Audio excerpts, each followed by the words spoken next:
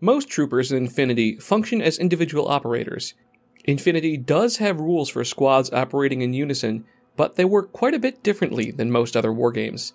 In this video, I'm going to give you a rules explanation as well as some tips and tricks for engaging with fireteams. In real life, a fireteam is a subunit of an infantry squad. A fireteam is 3 to 5 members, and there are 2 or 3 fireteams in a squad of infantry. This structure allows for flexibility. One team can provide cover for another while maneuvering. Fireteams with strong cohesion know how to work together as a unit, providing a synergistic effect. If one person in the team is firing, the others spot enemies, cover in the rear, and provide ammunition. This allows the active shooter greater capacity for effective fire. Simply put, you can get more done if you have friends you trust backing you up. Fireteams let you spend a single, regular order on your turn to activate a team of 2 to 5 troopers. They also enjoy a set of passive bonuses in the active and reactive turns. Troopers can only be part of one fireteam at a time. They all have to be within 8-inch coherency of the team leader at the start and end of every order. Every time you spend an order on a fireteam, you can change the team leader. Duos can only have 2 members and are available in every army. Haris is a given name that means guardian angel in Arabic. Originally, only Kapu Kalki had access to this special 3-man Haris teams, hence the name. Core fireteams can have up to 5 members. During the deployment phase, you can form a fireteam by placing a team leader token next to a trooper that meets the requirements. When you do so, make sure to check the coherency of the team and declare which members are part of the team. You can also form one during the game. On your active turn, spend a command token and place a team leader token in the same way. Legal fireteams are dictated by an army's fireteams chart. You can find it on the free Infinity Army app and by tapping here. You can also find it on the Army web app by clicking here. Finally, I'm linking a plain text PDF that has a list of the fireteams, although it was created in March 2022, so it might be out of date by the time you're watching this video. This video is by no means exhaustive. I encourage you to take a quick look at the rulebook. Use this as an overview, not a replacement. Every sectorial and army has different fireteam options. At the top, it tells you how many fireteams of each type you can have active at a given time. In sectorial armies like Starmada, you can have any number of duos. Generic armies can only take duos and can't take the larger, more powerful fireteams. Some factions, like Imperial Service or Tohaa, have other requirements and options. Tohaa, for example, can take any number of special 3-man teams. Take a look at all your options. When you create a Crusade fireteam, you can make it a Haris and or a Core. If you have enough legal miniatures for it, you could have a fireteam Haris as well as a fireteam Core of Knight Hospitallers. Fireteams have a minimum and maximum number of troopers allowed. Minimum 1 means that no matter what, if you want a Celestial Guard fireteam, you have to have at least 1 Celestial Guard. Any of those troopers can be the leader at any given time, but if that required trooper is neutralized, the team ceases to exist. There are thematic reasons for it. That Celestial Guard may have been a political officer or liaison in charge of the team, and without them, they don't have the appropriate supervision. I would like you there as an advisor. If you see an asterisk in the minimum column, that means that when you create a fireteam of this type, in this case, a Hassassin Bahram fireteam, you must have at least 1 trooper with the asterisk. You could have a Lasik and 2 wildcard Asawira. You could have 5 Muyibs. You could have 1 Govad and 2 Lasik. They're all fine. Some profiles display FTO or fireteam option next to their name. That means you can have them join the team as well. The Yasbir FTO could join any of the team options I just mentioned, but the version with Holoprojector and Surprise Attack could not join any fireteams at all. Wildcards can be part of any fireteams you like. The Max column shows the maximum number of troopers of that unit that can be included per fireteam. Some wildcards may also be listed in specific fireteams. For example, the Xiangjie Invincibles. The Xiangjie are the premier unit in the Yujing ground forces. They can form their own elite units, but any team in the Empire would be happy to have one fighting by their side. So, what do you get for all this? 2 big features. The first is order efficiency, and the second are the fireteam bonuses. Order efficiency means you get to activate up to 5 troopers for just 1 order. Any skill you declare, the entire team declares. Here are the details. To use a team in the active turn and choose a leader for the fireteam. It can be the current leader, or it can be a new leader, up to you. After you spend the order, check for coherency to make sure everyone is within 8 inches of the leader. You don't have to measure every single time, you can generally eyeball it. These two are clearly within 8 inches of the leader. If the skill is reset, or any skill with a movement label, those being climb, dodge, jump, or move, then every member of the team performs that skill. If any of them don't meet the requirements of that skill, for example, if one trooper wants to climb, but not all of them can do so, then the ones who can't perform the skill simply idle. If it's any other skill, then only the leader performs it. The rest of the team provides various bonuses to the leader's action. If a team wants to move plus shoot, then everyone performs move because it has the movement label, but only the leader is going to use BS attack because it doesn't have that movement label. So here's one of the great things about fire teams. No matter how many of them trigger arrows, each enemy trooper only gets one reaction against one target in that team. In fiction, everyone is providing support to the leader.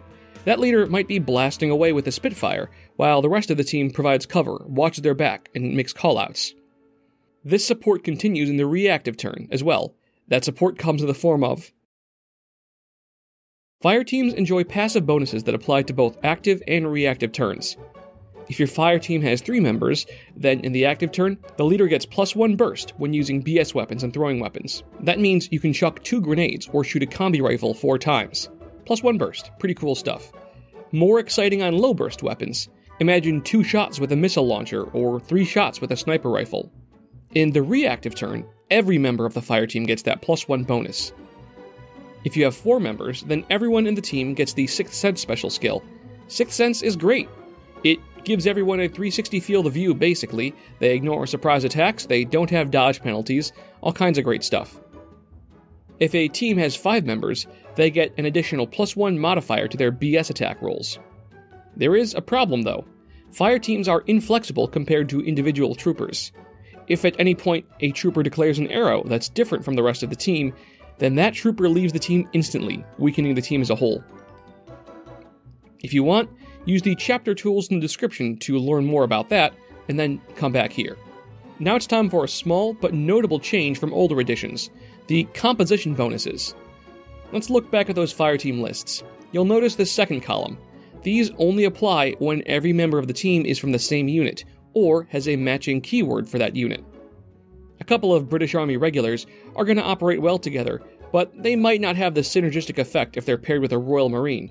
This guy isn't part of the club. He has gloves. If the fire team is composed entirely of troopers from the same unit, or that keyword, they get extra bonuses. All of these stack with the normal fire team bonuses. 3 Ghulam get an additional +3 to their Discover rolls. 4 Ghulam get an extra +1 to their BS attacks. 5 Ghulam get another +1 to their BS attacks.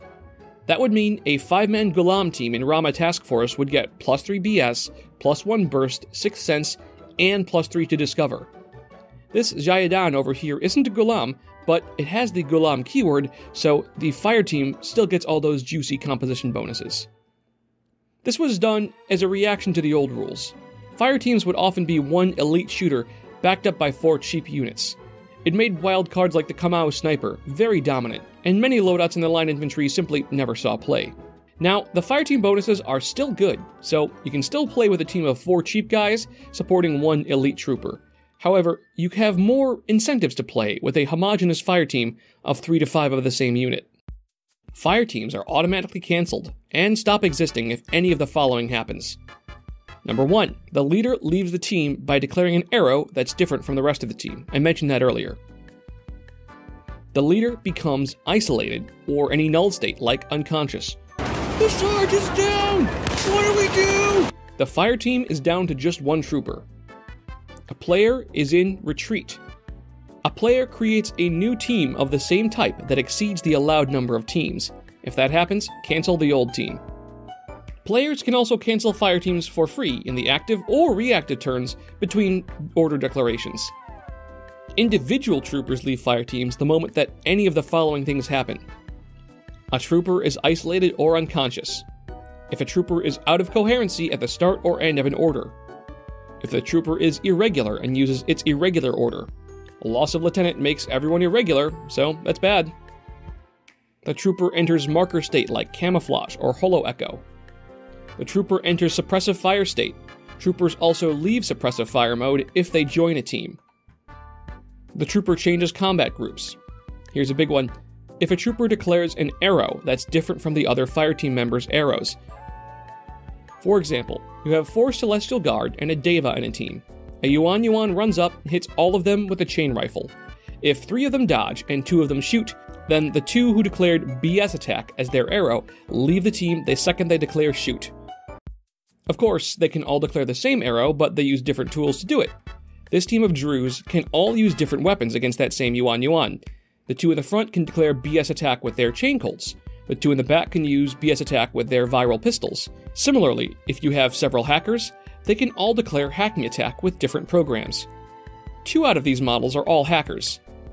If the target gets close, one can use Spotlight while the other one can use Oblivion, and does nothing rather than leaving the team.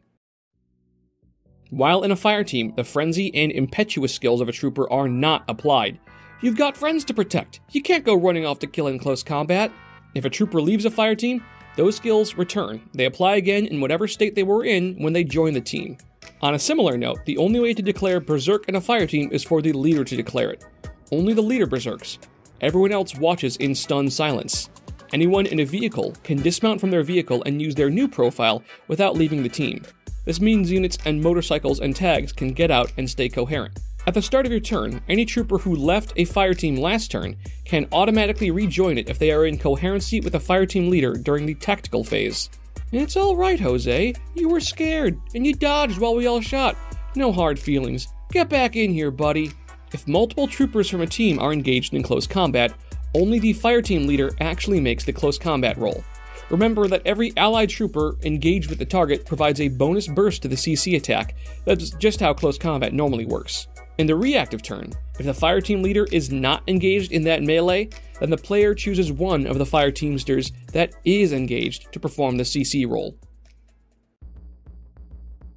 Those are pretty much all the fire team rules, including the new changes. I have some tips for new players who want to utilize fire teams well. First, make sure your fire team is well rounded. Try and have different units that can fight at different ranges. For example, you can have Hassassin Muyibs with a Spitfire for medium range, and one with a shotgun for close range, and maybe a doctor to keep them both alive and well. Don't take random guys just to bulk up a fire team. The bonus for 4 troopers is good, as is the bonus for 3. If you don't feel confident, there's no need to force it all the way up to 5. Start with 3-man fire teams and learn the ropes with them. There's nothing wrong with having 2 3-man teams. No reason you have to go with a big expensive core if you don't think you're going to get use out of it. Practice imagining where each model is going to be on the board before declaring move. When a trooper moves, it turns into a Tron light cycle. It exists in a big long bar during its movement. As such, you open yourself up to a really terrible template. Whenever you spend an order, you activate all members of the fire team. Even if they aren't moving or shooting, they're still declaring idle, which generates arrows. As such, your opponent might get an arrow on a non-leader. If you can, try to only expose one guy at a time, the leader. Don't over-rely on them. Don't make them your entire strategy. Fire teams enhance your game, but they're not going to win the game on their own. There's a reason why people play generic armies, and they play them well. That flexibility is unmatched compared to big fire teams, and you should never feel obligated to play a sectorial. It can be easier, and some would argue they're still more powerful than fire teams. If you're having trouble dealing with fire teams, I've got 3 quick tips too. Try to kill fire teams on your active turn. Yes, when they're reacting, they're all going to have bonuses, but even with that burst bonus, they're still just soldiers. Use a weapon with very high burst, like a heavy machine gun, and try and take them down one at a time. Most fire team members are going to be relatively cheap line troops, or extremely expensive heavy troops. Line troopers like Fusiliers or Junxie have very low physique scores. We're talking 11 or less. Use grenades and mines to hit multiple targets at once. One of the best ways to kill a fire team is to target their weak members. If you have infiltrators, parachutists, or impersonators, use them strategically. Get up close to the team and try to kill off just 1 or 2 targets. Even removing 1 or 2 will greatly weaken the team, and might even make it impossible to reform if you get the right guy. So, fire teams, what else is there to say? Probably a lot, so I want to hear your thoughts. What did I miss, and what tips do you have for new players about using fire teams? What fire teams do you want to see in the future? But until then, this is the end of the video. Subscribe for content, report for hate speech, do whatever you need. Goodbye, thanks for watching.